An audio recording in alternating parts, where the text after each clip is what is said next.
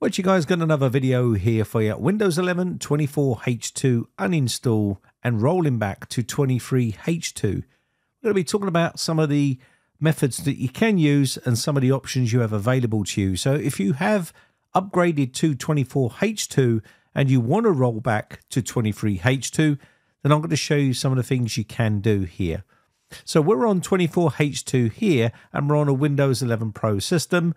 It doesn't matter whether you're on Windows 11 Pro or Windows 11 Home, it's still the same process. Now, before I show you how to do this, let's have a quick word from today's video sponsor, CD Key Sales. If you're looking for a cheap Windows 10 Pro or cheap Windows 11 Pro OEM key, then check out the links in the video description and use my promo code B_R09 and apply this to your order and get a 30% discount on all your purchases on CD Key Sales. Once you submit your order, they will send you your key. You can use this to upgrade from Home to Pro, or you can activate your version of Windows. So the first thing you can do is go to the Start button here and go to Settings. Inside Settings, you can go up to System, and inside System here, you want to come down to Recovery on the right-hand side here. So go to Recovery and click on here, and you should see a Go Back option under the Recovery options. This is if you want to go back to the previous version of Windows that you had before. So you can see a Go Back button right here. If you don't see this Go Back button or it's grayed out, it means you've gone past the 10-day period that Microsoft give you to go back. So if you want to go back and you do have the option, click on Go Back and it will say share some feedback. We'd love to learn more about why you're going back. And they have the feedback hub and a bunch of other options there. First, it wants to check for updates and it will say this might fix the problem that you're having. And you can say no thanks and you just want to go back. So what you need to know, you won't be able to use the computer while this is happening. And also, if you're on a laptop, make sure you're on power rather than just battery. Also, after going back, you'll need to reinstall some apps and programs. And you'll lose any changes made to settings after installing this latest build. Are your files backed up? Make sure that you've backed up any files you have on your computer. Although these will be safe, it's always best to make sure because Microsoft will not be held responsible for your data or backing up your data. That is your responsibility. Once you agree to these terms, you can then click on Next and move on to the next stage. So let's go ahead and click Next here. Now also, it's important that if you have used a password to sign into your previous build, make sure you know it because you won't be able to sign in without this password. Once you're happy, you can hit the Go Back to an Earlier Build button and this will automatically start to reinstall the old version of Windows that you had before. So in this case, it will be 23H2. And if it's another version that you're using, it will be a different version that it's rolling back to.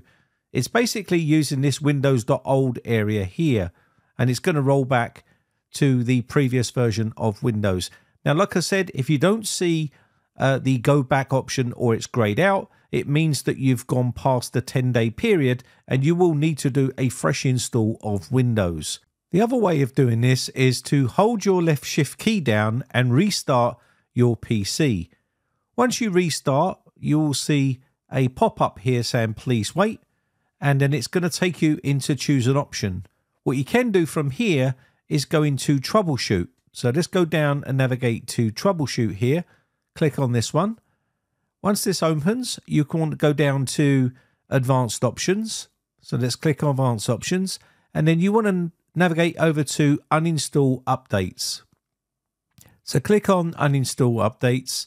And from here, you'll see two options. You'll see uninstall latest update and uninstall latest feature update. You want to click on the uninstall latest feature update, and this will then take you to this window where it will say uninstall the latest feature update. If you're running into problems since installing this feature update, you can uninstall it. And this is how you're going to go ahead and uninstall it. So you can see here, uninstall feature update, and this will uninstall the 24H2 feature update that was rolled out to you by Microsoft. It doesn't give you any other options. It will just start the process and start rebooting the PC, and then you'll see restoring your previous version of Windows. So this is another way of doing it, but there's a little bit less control over this method than the other method. I've speeded this process up, but once this is done, you should be back to the desktop on your version of 23H2, which you had on the PC before. Now remember, all of this has to be done within a 10-day window, otherwise you won't be able to roll back using this method, and the only other option would be to basically do a fresh install of Windows. So you can see we're on 23H2 here. So let's assume you don't have the go back to a previous version option on the recovery section. That means you're going to have to download the ISO from Microsoft. Unfortunately, Microsoft are quick to change this, and now you can see if you go here and try and download Windows 11, it's going to download the Windows 11 24H2 version. It's not going to give you the 23H2 because they assume that you're not going to be going back to 23H2. And even if you download the Windows 11 installation media from their media creation tool, this is also going to give you the 24H2. So the only other option you've got is to use sites like UUP dump, and you'll be able to download the Windows 11 23H2 ISO from here. Now these are legitimate versions of Windows, and you can check the hash on these to make sure they correspond with the ones that Microsoft give you, but I do know that they are legitimate and they are proper ISO files that you're going to be getting from here. There is other ways of getting these ISO files. You have to be super careful if you're going to be installing these on your PC. But unfortunately, Microsoft have literally already updated their websites to only offer you the Windows 11 24H2, which means it leaves you in a bit of a dilemma, and you're going to have to find a way to get that ISO file unless you already have it on your PC. Now, once you have the Windows 11 23H2 ISO, what you can do is create a bootable USB flash drive with that Windows 11 23H2 on it, and then reinstall Windows that way. This will erase all of the data on the computer, so it's important that you back up all of your information before you continue using that method. Like I said before, Windows 11 23H2 has right up until 2026 before it becomes end of life. So you have quite a long time yet before it's going to be end of life. So if you want to roll back to 23H2, you can do. You just have to make sure you get that ISO file, or you have the option to roll back using the go back method. Anyway, with that said, I think that's going to be about it. My name has been Brian from briteccomputers.co.uk. Hope this video has been some sort of use to you. Quick shout out to all my YouTube members who join my YouTube members group. I really do appreciate the support. Have a lovely weekend, and I shall catch you in the very next video, or I'll catch you on the Discord server for a chat. Bye for now.